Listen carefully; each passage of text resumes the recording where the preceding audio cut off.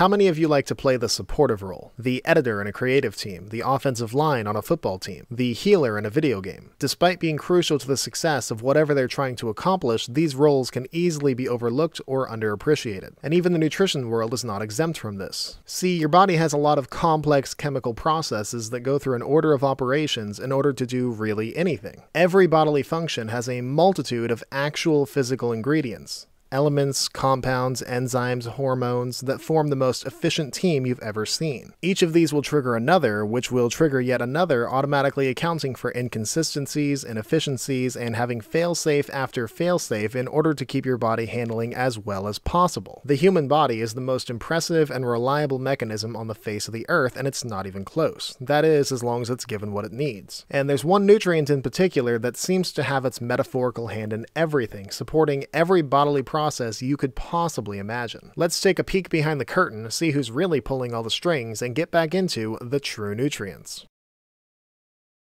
Magnesium is undeniably one of the most important minerals in the body, though it gets noticeably less attention than many others. It was first discovered in 1808 by British chemist Humphrey Davy, and it is considered to be an essential nutrient, meaning it is absolutely necessary for optimal health and function, but the body cannot produce it on its own, thus it must be consumed. Magnesium, like many other minerals, is classified as an electrolyte, a particle that carries a charge, in this case a positive charge. The overwhelming majority of magnesium is found intracellularly. About 60% of the body's magnesium is found in the bones, while most of the rest of it is in skeletal muscle and soft tissue. Less than 1% of it is actually found circulating in the blood. Magnesium levels are mainly controlled by the kidneys, as it excretes a noteworthy amount, over 100 milligrams per day. The kidneys do, however, reduce excretion rates when magnesium concentration is low. Interestingly, despite how critical magnesium is, it is not required to be on the standard nutrition label, at least not yet. That is, unless there's extra magnesium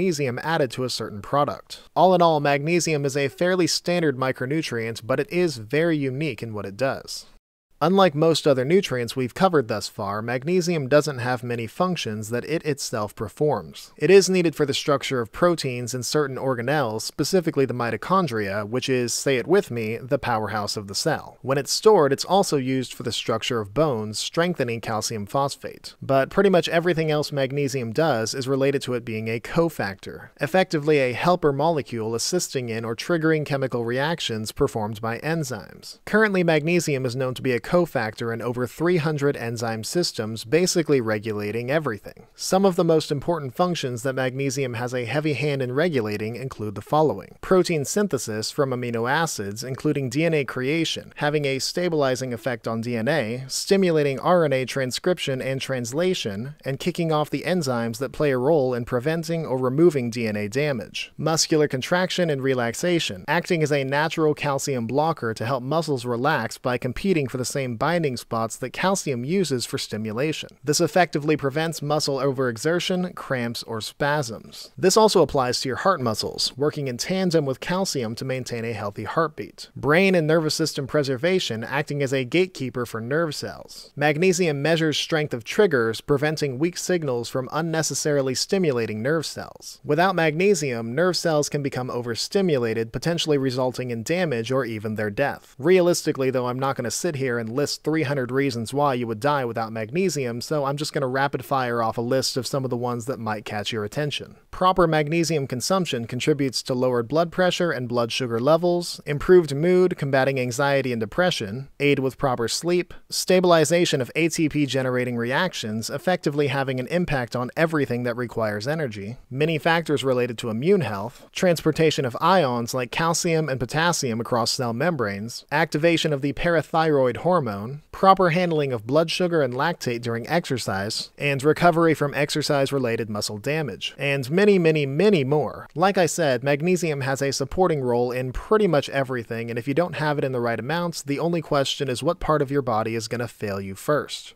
So what exactly is the right amount of magnesium? Well, an average human body contains about 20 to 25 grams of magnesium. The standard recommended daily intake for magnesium is 400 milligrams for men and 310 for women. This is obviously higher when pregnant and in general slightly goes up with age. Magnesium is absorbed at a roughly 30 to 40% rate, mainly in the small intestine. The absorption rate is shown to fairly increase when protein and vitamin D are sufficient, and it's shown to be less efficient when in the presence of certain nutrients like phytate. The estimations for how much of the population is magnesium deficient varies from roughly 15 to 30%. Not as much as certain other nutrients we've covered in the past, but still an alarming amount given how much magnesium impacts. Most of the time, insufficient magnesium is due to a lack of it in the diet, but of course, other more rare medical conditions can be the cause. Now, insufficient magnesium is called hypomagnesemia, and it may be asymptomatic for a little while. However, hypomagnesemia has the potential to contribute to all sorts of bad things, the most noteworthy being the usual nausea, fatigue, and loss of appetite, anxiety, depression, migraines, overstimulation of senses, muscle cramps, high blood pressure, type 2 diabetes, heart disease, chronic inflammation, osteoporosis, etc. Again, basically every chemical function in the body is reliant on magnesium for support. Now on the other end, too much magnesium is called hypermagnesemia. It's exceptionally rare and almost never a nutritional issue, but more of a medical one. Same as usual,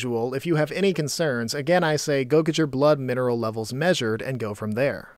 Alright, last stretch, let's talk about good sources of magnesium. Now, the first thing I want to mention is minerals in water. Drinking water on average contains about 10 milligrams per liter of magnesium. I also forgot to mention in my last video that this is the case with calcium as well, with drinking water containing on average 20 milligrams per liter of calcium. Now on to the food sources. You can find trace amounts of magnesium in pretty much every food out there, but there are some food groups and individual foods that are much better sources. When it comes to plant foods, nuts and seeds are the most magnesium dense. Leafy green vegetables are a good low-calorie source, and beans and unprocessed grains also contain a noteworthy amount. Special mention to true dark chocolate as well for its surprisingly great magnesium contribution. Now, looking at animal foods, magnesium is not quite as dense or accessible, but there's still a variety of options. Similar to many other micronutrients, the best sources come from the sea, most notably fatty fish, crustaceans, and mollusks like cuttlefish and octopus. Land meats, on the other hand, are a fine source, but you'd be hard-pressed to consume enough exclusively from them. Magnesium is not the most accessible mineral, but it is far from the least. If you ever find yourself struggling to get enough, again I encourage you to go test your blood mineral levels first, but keep in mind that magnesium supplements are a thing. They're actually one of the most commonly used microsupplements and are shown to be very safe in recommended amounts.